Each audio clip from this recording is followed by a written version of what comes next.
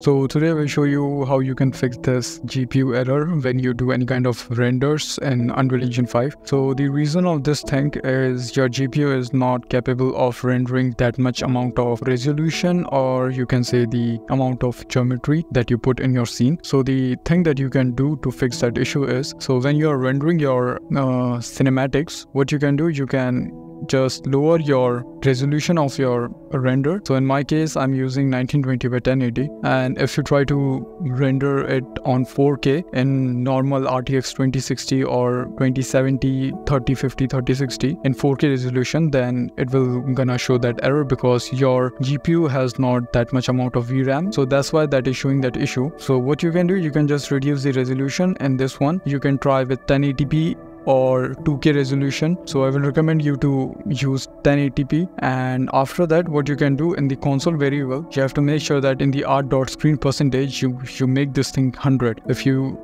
make this thing 150 or 200, it means you are upscaling your image. Suppose if you're rendering your image at 1080p and you are typing 200 there, it means it's gonna make it 4K and then it will downscale to 1080p. It means your image is rendering at 4K and then it is giving you the 1080p results. Definitely it will give you some better, sharper image. So you have to just make this thing 100, or you can dial this thing down also 80 or 70, and you can test this thing. So the main cause of that GPU error is this one and your main resolution. And there is another thing that can cause that issue, and that is game override. So in the game override, you will see an option called flush grass streaming. So in this one, you have to disable this thing. If you enable this thing and try to render, what it does, it will try to pop all your foliages and all your meshes at a single go. So if you're having a 1000 trees or 1 lakh grass, a very big scene, then what it does, it will throw all that texture, that everything into your GPU VRAM, and eventually it will cause that error. So you have to make sure that you disable this thing when you're rendering a very large or very dense foliage scene. So when you do your rendering,